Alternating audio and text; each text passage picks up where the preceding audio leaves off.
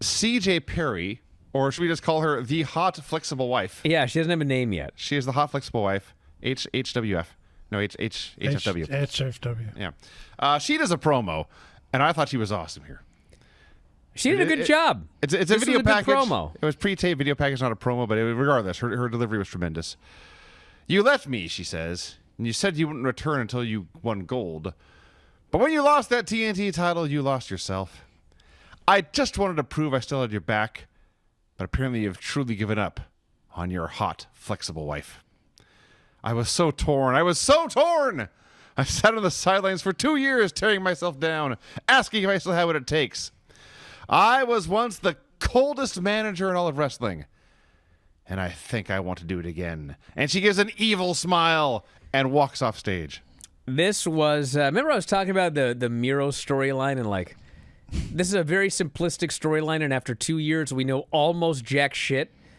So they do this CJ promo, presumably that's her name, and when it was over, I have only slightly more understanding of what's going on than I did before.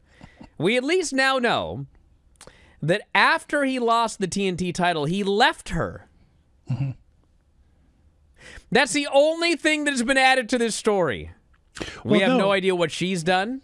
We have no idea what he's done. We have no idea what's happening. Apparently they didn't speak at all, ever, even though they used to be married. Sure. Presumably they got divorced, but we don't even know that. There are a lot of questions remaining about this odd storyline. Well, he went off to get gold, and then he won gold, and one would presume that he went back to the hot, flexible wife. No, I don't think so. But he got gold. It doesn't matter. And she said he didn't spiral until he lost the gold. Well, yes, he lost the gold, and then he left her. Yeah, and a woman has needs, Brian. What in the fuck does that have to do with anything? What has she been doing for the last year? Well, I don't know. 2 years. Sitting on the sidelines. 2 years. She said it here. Being so torn. So torn! This was an NXT promo dialogue-wise, but her performance was 1,000 times better than anything you'll see in a typical week of NXT. So, anyway, I love that. We had another wacky video package. They're showing all the merchandise for sale, letting you know that at any time you can go to shopaew.com and buy a couple of shirts or this Miro story is like? It's like if you're a big fan of dinosaurs as a little kid, and someone just one day says, them dinosaurs died. Oh, yeah? Yeah. Comet hit the Earth. That's all. You're like, okay. Was there more? Like, what happened when the comet hit the Earth? How did the comet hitting the Earth cause the dinosaurs to die? Like, there's a lot of this story that, like, for 2 years, we just have, he won the title, he lost it, he forsook, if that's even a word, his God and his wife. And now, 2 years later, she's back. Well, what the fuck else happened in those 2 years? Can we have some more information? That's enough for you? Okay. Well, it's not enough for me. I'd like more. Like when Claire Lynch showed up. Remember that? Wasn't that her name in TNA? Stop it. Do you remember that? Yes. Claire Lynch? Yes, I remember Claire Lynch. Like yes. One day they just told us all about Claire Lynch. It's like, who? What? Oh, okay. Yeah, that one worked out great. That Claire Lynch storyline. Anyway, you could buy a bunch of merch. But why buy something with no meaning and no purpose? We're hearing the voice of this narration. Your support means something to us because you mean something to us. And in steps the Dark Order of Evil Uno, Alex Reynolds, and John Silver. And don't need to buy the merchandise of bad people. You can be good, like us, they say. And I thought your name is literally Evil Uno. You're not good. You represent the Dark Order. Yeah. I love it that they're all dressed up, but Hungy, Johnny Hungy, can't even put sleeves on his giant arms suit jacket. Yes. Some of us are built different, Yes, we are, Brian. Need to be custom made. Yeah. Basically. Or shop in the kids section sometimes. Sure. We had Acclaimed and old Daddy Ass coming out. celebrating 13 long days as the trio's champions. Yes. That's what they said. They announced their world tour. They won the titles in London. They did a bunch of stuff in Chicago. Now they're off to New York City, where, as they put it, Arthur Ashe becomes the House of Ass.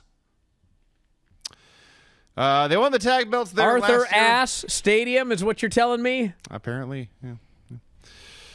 They won the tag belts at this show last year. They're returning as trio champs. Then off to North Carolina, Oklahoma, North Dakota, and then D.C.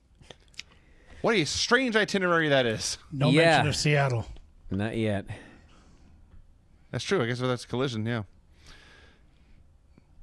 Ray Phoenix versus Angelico.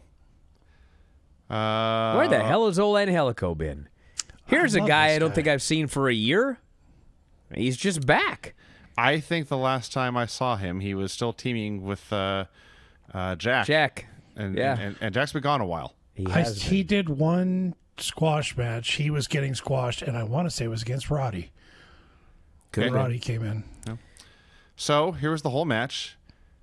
Phoenix had a bunch of dives. Angelico used a bunch of holds. Phoenix made a comeback, kicks Serpentico while walking the ropes, and pins Angelico with a rolling stunner. Except Angelico did kick out of that, so Phoenix hit the Phoenix driver and won. And this is like a complete squash. And Phoenix wins with his move, which causes Kevin Kelly to shout, "I'd love to see more of Angelico on Collision." Me too. Now, not a knock on Angelico at all. We all like Angelico just fine, but there was nothing in this match to tell you, the viewer, that we'd like to see more of him. Right. He grounded the luchador and they got his ass beat. It was a squash, is what I'm saying. Well, yeah, it was a squash. And then it was really weird. Like, they strongly teased that Ray Phoenix was going to accept John Moxley's open challenge in Moxley's hometown.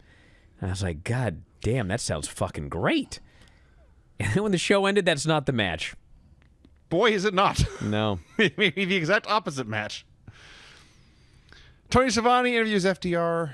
They list all the teams they have beaten: the Briscoes, the Gun Club, Jarrett and Lethal, Bullet Club Gold, the Young Bucks. Who's next? We need to be on Collision, they say. We need to be in the main event on Collision.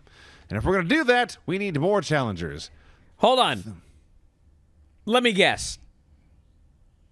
Are you telling me we're going to get an open challenge? There are only two ways to earn a title shot in All Elite Wrestling. You can win a tournament or accept an open challenge. Or a battle royal. Or a battle royal. I'll put that in tournament. You have to either beat a bunch of guys or beat absolutely nobody. There's no in between. Well, there will in fact be an open challenge next week. Any young tag team. What team of geeks? What's Tom doing? I don't know. Wow. You're asking us? Yeah. Any He was in young Montana tag team yesterday. That's true. that wants to prove their worth to FTR and to AEW, implying outsiders may come in. So I'm sure that Sami Zayn and Kevin Owens don't have any belts now. I'm sure they'll accept this challenge next week. Yeah. Have they done an open challenge battle royal? I think that's every battle royal. We don't know who's coming. Does anyone who wants to show up? Sure. I think that's every battle royal, basically. Hey, if you love this clip, have I got a deal for you? WrestlingObserver.com. Do you have a commute? Do you work out at the gym? Do you like listening to audio on your headphones or your earbuds or whatever the kids use today? Well, WrestlingObserver.com will give you all the audio you'll ever need in your life. Over 15,000 audio shows. Every audio show that we have ever done, dating back to 2005, is available for subscribers at WrestlingObserver.com. Every time a new show comes out, you can podcast it directly to your phone. If you have a commute, as noted, if you go to the gym, if you like to lift weights and listen to Granny review soap operas, well, WrestlingObserver.com gets you full access to all of these shows and all of these archives. You can go back and listen to TNA reviews from 2010. You can go back and listen to reviews of every WWE pay-per-view, every big story that's ever happened in wrestling. You can get access to that at WrestlingObserver.com. Plus, Full access to the Wrestling Observer newsletter every week. 40,000 words of news and information in pro wrestling. Why get all your scoops off Reddit, which aren't even accurate most of the time? Go right to the source, the Wrestling Observer newsletter. You also get Observer archives dating back to 1990. So check it out today.